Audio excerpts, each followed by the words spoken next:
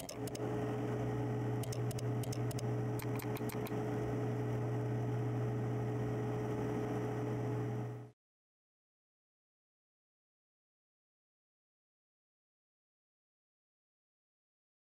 have an environment built on Microsoft Azure.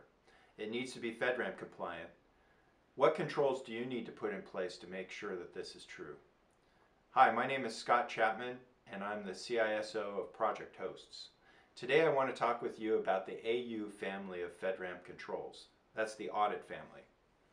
It's the family of controls that talks about the logging that you need to do in your systems to be able to alert you when something is going wrong, or if an incident took place, to be able to go back and do diagnosis of it in arrears.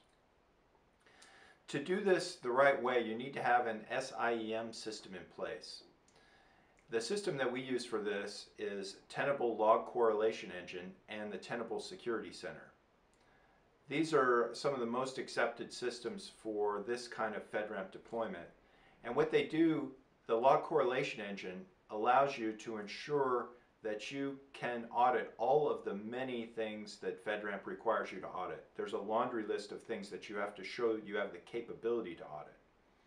There's a much smaller subset of things that you have to show that you are actually auditing on a regular basis, and this also allows you to do that. Then it allows you to correlate these logs from many different environments. We have 3 different networks within FedRAMP that we correlate our audit logs across, and in addition, we correlate those with non-FedRAMP networks. And so this allows you to do all of that, put in place thresholds that make sense for alerting, and then be alerted when there are problems in your environment. The Tenable Security Center is the part that actually does that alerting and also generates weekly reports and ad hoc reports to help you see what is going on. So those are the primary things in the audit control family. There are a few other controls to keep in mind.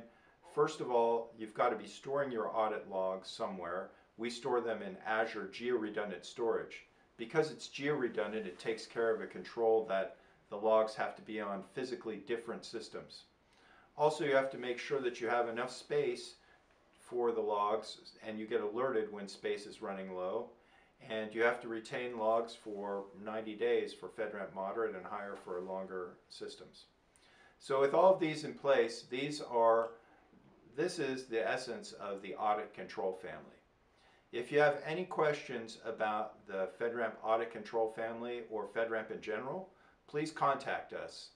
Also, please have a look at the other videos that we have in this series, and we would appreciate your feedback on them. Thank you very much.